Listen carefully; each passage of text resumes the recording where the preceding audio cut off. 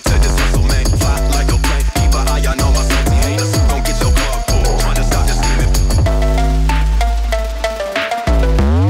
It's time!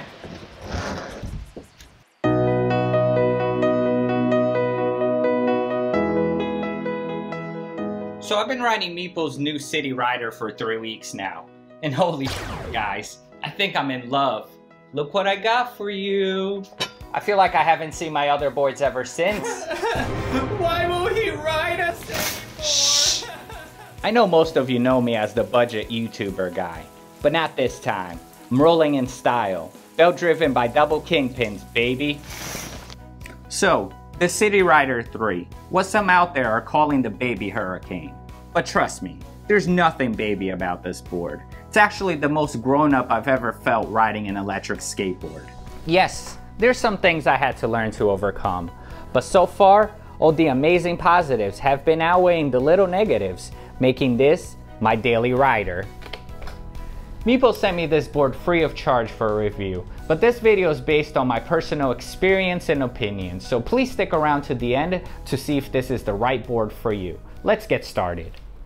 So you're not really getting an electric skateboard here. It's more like a personal electric vehicle. From the size, the weight, and heavy duty build, it definitely creates a more luxurious riding experience than I'm used to, but I'm loving it.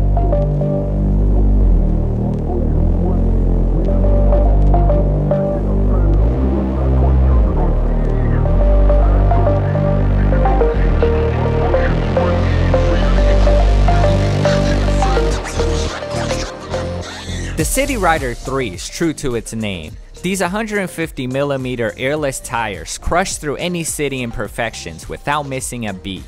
Cracks, bumps, potholes, grass, dirt, you name it, these wheels will allow you to trample with ease. Due to its perforated design, the rubber is able to bend, molding to most road surfaces. It's a surreal feeling going at high speeds through cracks that I normally have to reduce my speed and adjust my body to get through safely. These tires are mounted on a heavy-duty plastic hub, which adds a nice balance of mushy and stable. Overall, I'm really enjoying the comfort that these wheels provide through different terrains and couldn't be happier.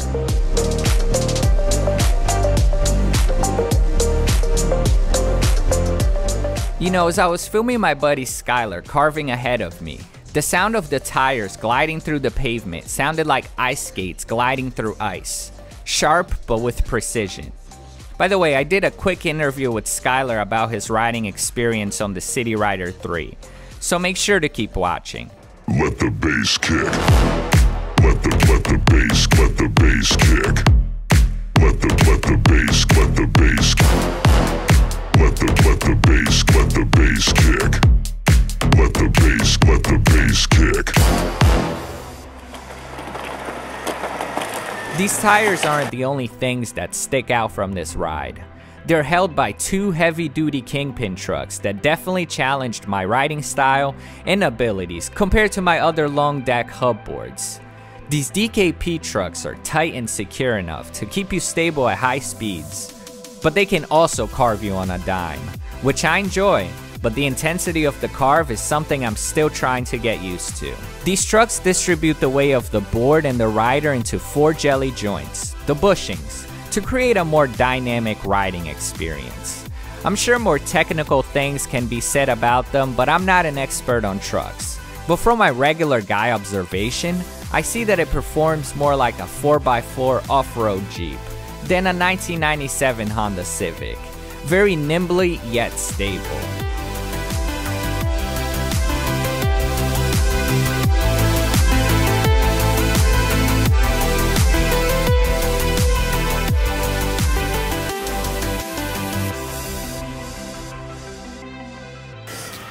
I feel nothing.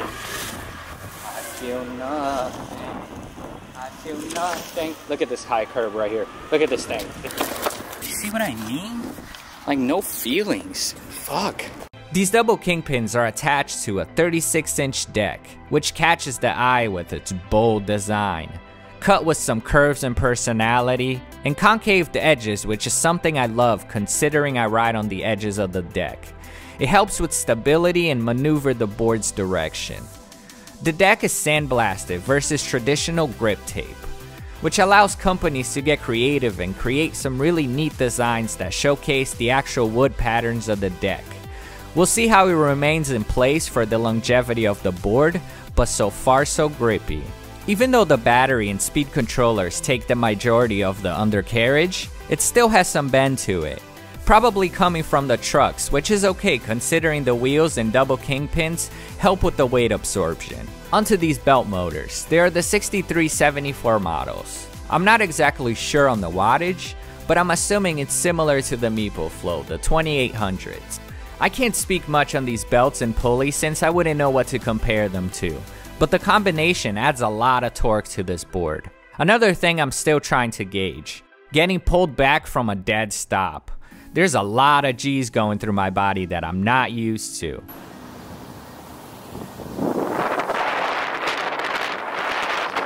But that could also be because belt-driven boards have an overall better torque than hub boards.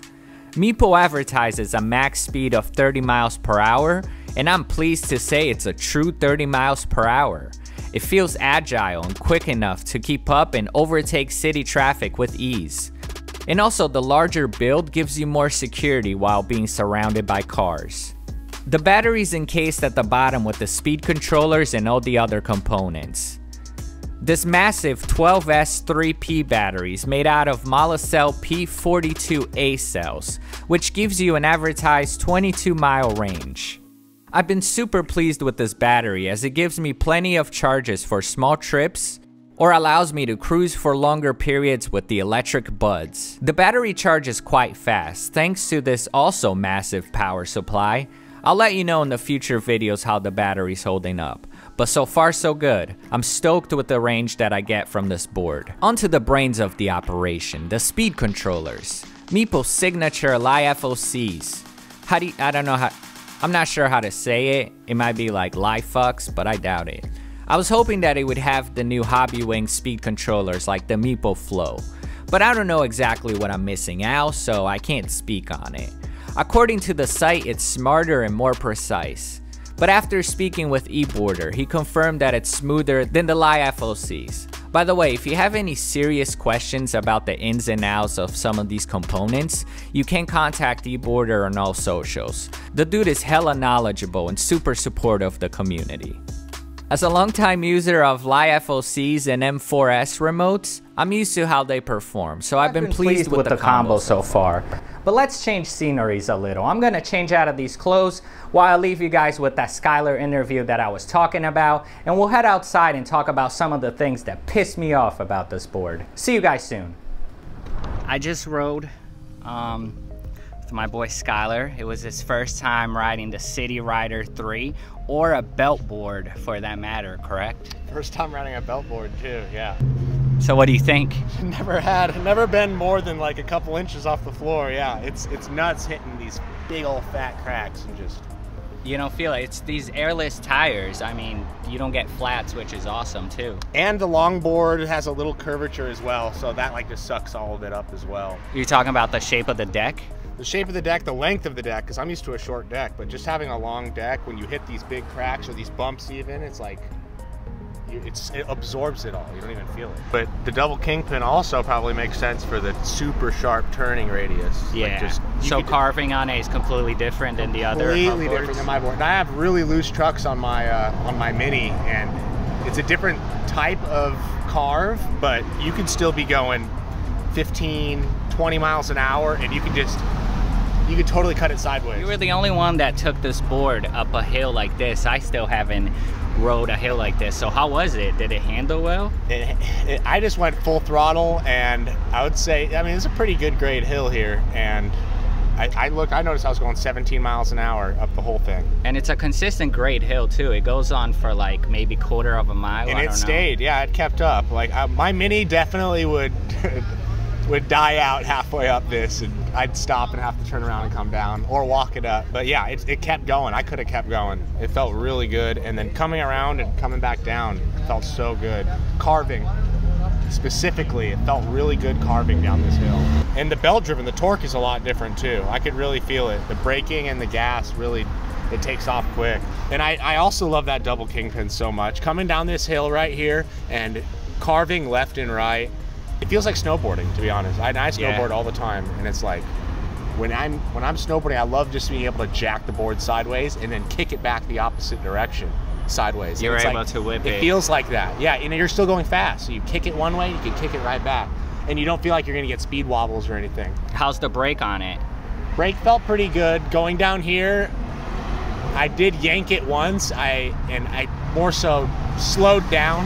I didn't fully stop on a dime, but I wouldn't expect that coming down fast down a hill anyway. Yeah, I mean, it's a lot of weight too coming down behind those brakes. Yeah, plus with my fat. All right, well, Skylar, I appreciate your time, you coming out here, and sorry people about the noise. We probably picked the worst place right at an intersection, but I don't give a f because this is about the City Rider 3, and it's a board that will be in a city environment at all times. Or maybe not, because you can take this in the fields of Iowa and have a great time. I'd like to ride out there.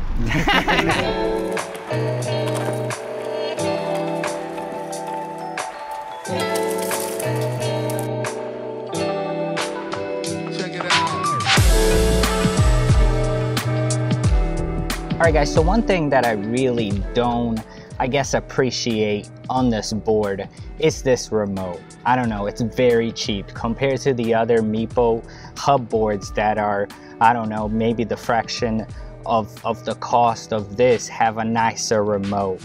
And it's supposed to be the M4S, which is also the same remotes on the other board, but the other board has the rubberized finish. And this one is just straight up plastic.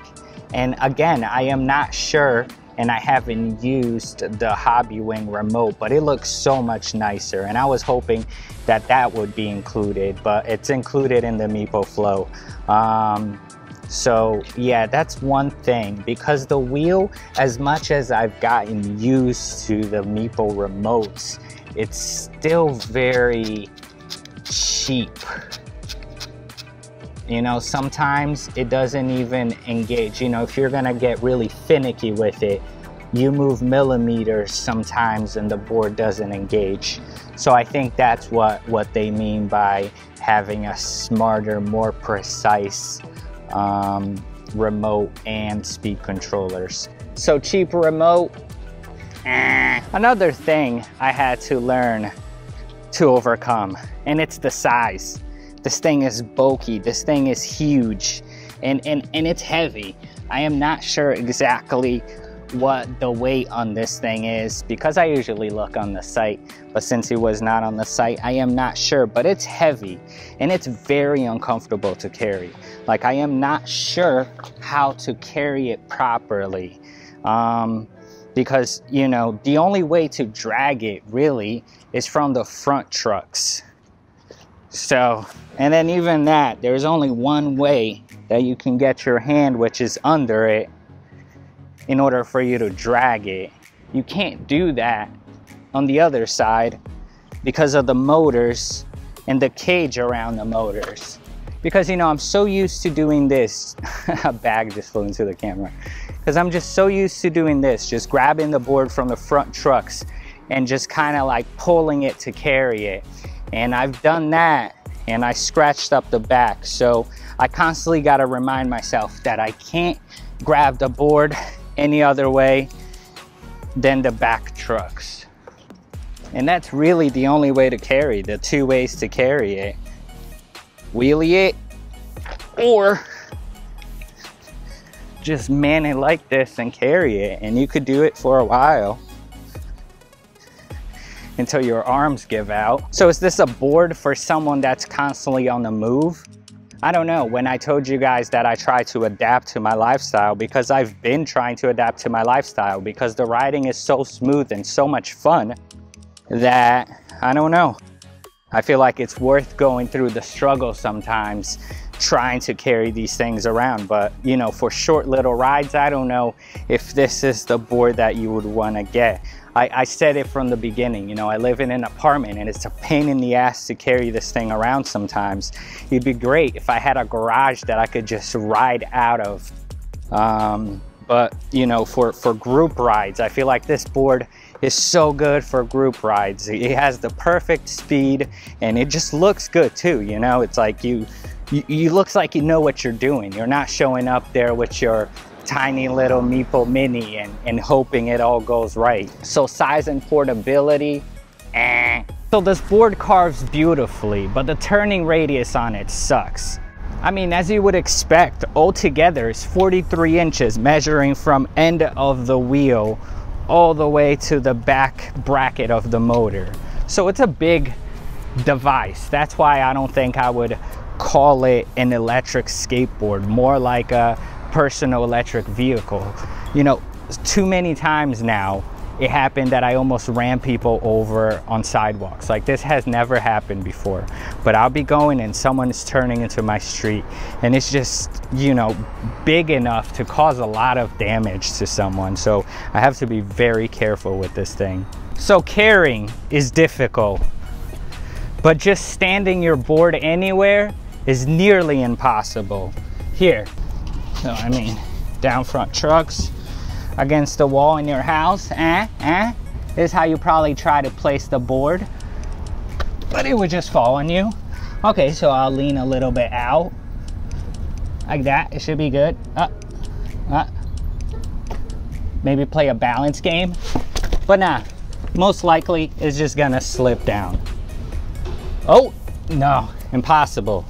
It's impossible. The only way is just flatten the ground, or, you know, put up like this so it doesn't take too much space, maybe under your couch.